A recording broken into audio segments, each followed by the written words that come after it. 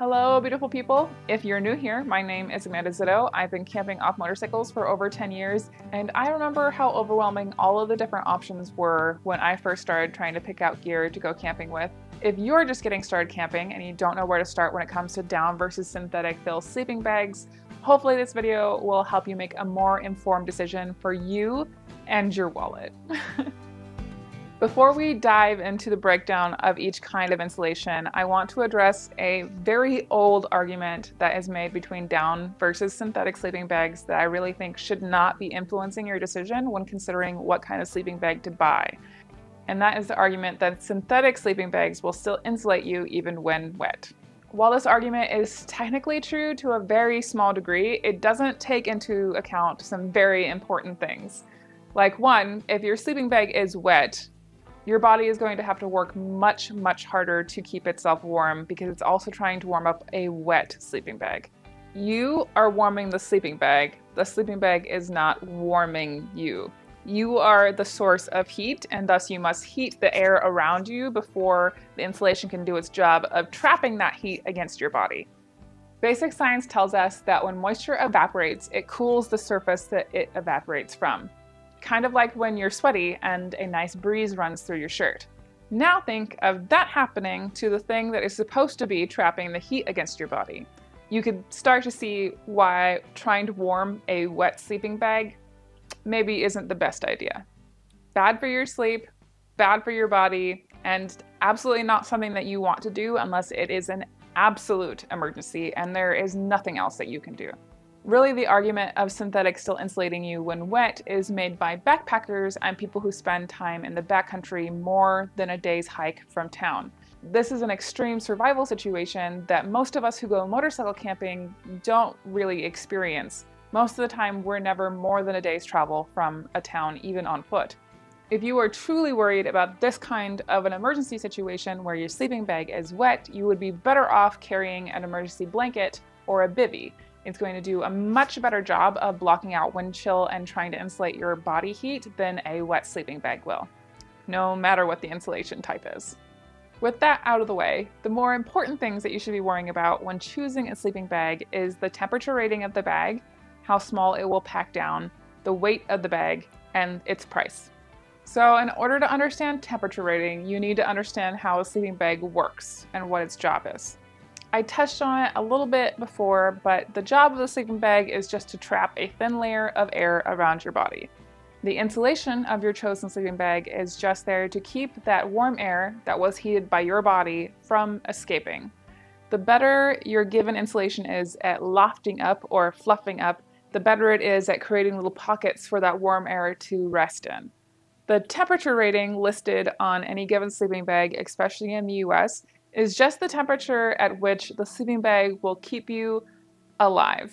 Don't be fooled that that temperature is what temperature you will be comfortable at.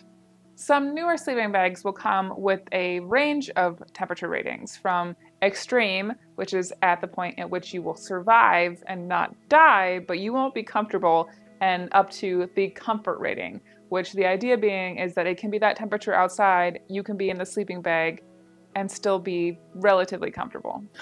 How most manufacturers test their sleeping bags to arrive at the temperature rating that we see on the label is that they take a dummy or a model, they put it in base layers and a hat inside of the sleeping bag on top of a sleeping pad that has an insulated R value of at least 4.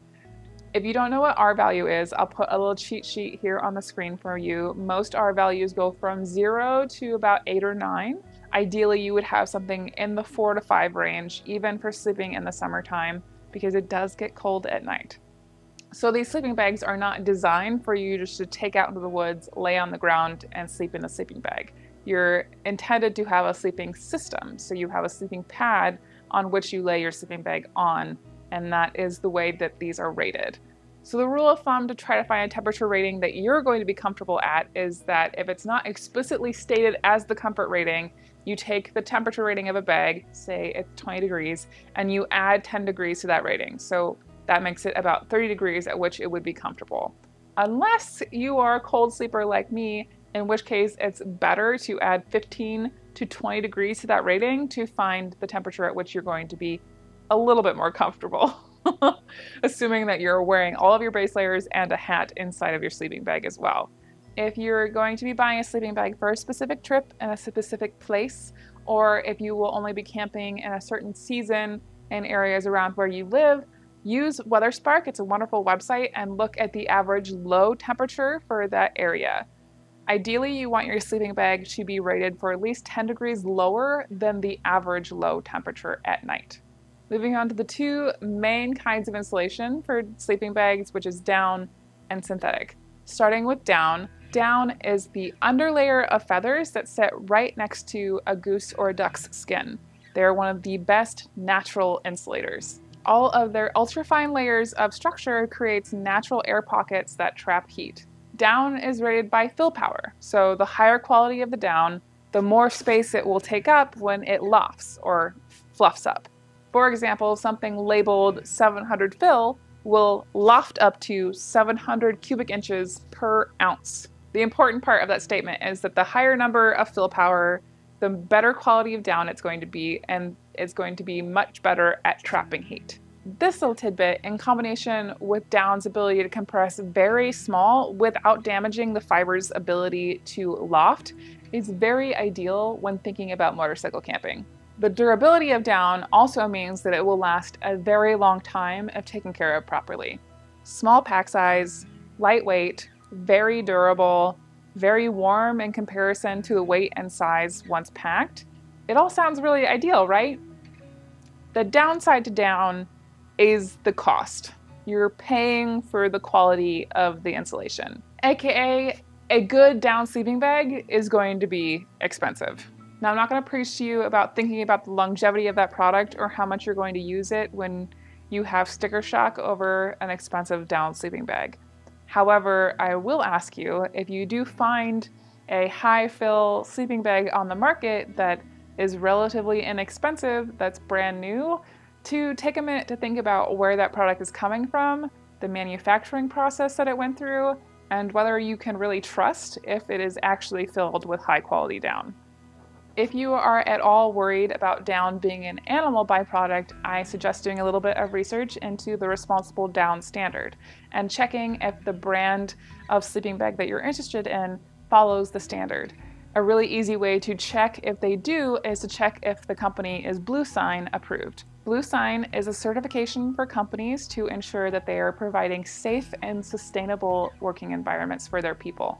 Bluesign also traces each textile that the company is using for their products to ensure that it is coming from a sustainable source.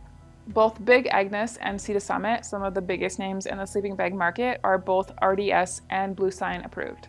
Synthetic fill is a blanket term to cover a variety of different synthetic products developed by companies to offer a cheaper alternative to down. Different companies create different proprietary kinds of fill with different fiber technology. While all of these products are slightly different, there is a few things that all of them have in common. They're either short, staple fibers or long, continuous filaments, and they're all essentially plastic. If you have an allergy to down, for example, synthetic fill offers one of the few solutions that are commonly available. Synthetic fill sleeping bags also tend to be the optimal choice for pet blankets or kids' sleeping bags because they tend to be easier to wash and dry. Synthetic sleeping bags that have short, staple fibers try to mimic down's plumes, which means it compresses well, however, it does break down faster over continuous use, which means this style of bag is not going to have a very long lifespan and is arguably not worth your hard-earned money. The long, continuous filaments that most of us remember in our cheap sleeping bags as kids weaves filaments of different diameters together to create a very durable, high-loft insulation. However, it doesn't compress well and it's a little heavy, which means the lower temperature rating of your bag, the bigger and heavier the bag is going to be. Both of these main kinds of insulation do their best to try to imitate down's lofting ability. However, no manufacturer has ever been able to replicate down's durability and compressibility.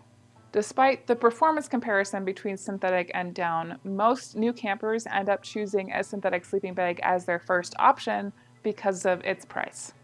If camping is just something that you're trying out and it's not something that you know that you're going to enjoy and do long term, it's totally okay to purchase the cheaper synthetic sleeping bag, try it out a couple times, and if you decide that that's something that you want to do more of, you can save up and purchase a higher quality down sleeping bag, unless you're allergic to down.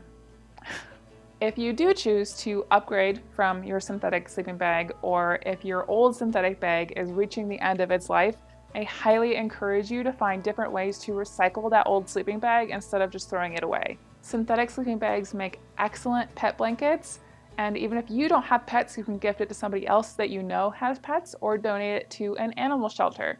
If you're just upgrading sleeping bags and your old synthetic sleeping bag still has a lot of life left in it, I highly encourage you to either donate it to a thrift store like Goodwill, or to your local thrift store, or an outdoor gear company that sells used gear. Anything that we can do to keep synthetic sleeping bags out of landfill, I would be very happy about.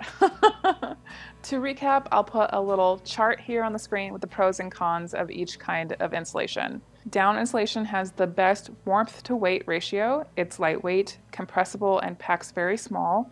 It's very durable and can last over 10 years with proper care. It is, however, very expensive and takes more time and attention to dry properly. It is also an animal byproduct. Synthetic insulation is non-allergenic, it's less expensive, and it dries faster and is easier to maintain. It doesn't compress very well, however, and it has a very poor weight to warmth ratio. It also has a shorter lifespan than down, it's heavy, and it's made of plastic. Whatever choice you make, I highly encourage you to think about the longevity of the product and how many times you're going to use it before you write something off as just too expensive. Maybe even break down how many times you're going to realistically sleep in that sleeping bag over a period of time. Let's say you only go camping a couple of times a year, say 6 to 7 nights in total over the span of 1 year. The long life of a $400 down bag means just in the span of 1 year, every time you sleep in that bag, it's going to be about $57. But we both know that it's going to live much longer than that, so alternatively, that's about $19 per use in the span of 3 years. Most manufacturers list the lifespan of a down sleeping bag as 10 to 15 years. Alternatively, the lifespan of a synthetic sleeping bag, as listed by the manufacturers, is only 2 to 4 years. It may take a little bit more time to save enough money to buy a more expensive down bag. This is true. And if you want to go sooner than later, then absolutely buy a synthetic bag and then save for a more expensive bag if you want one. But keep in mind that the more expensive bag is going to last you much longer than the cheaper one. I hope this video helps you make the right decision for you. And in the meantime, guys, question for my end screen crew, tell me about the first time that you went camping. And if you haven't camped before and you want to, tell me when you're gonna go. Okay, I'll see you guys later.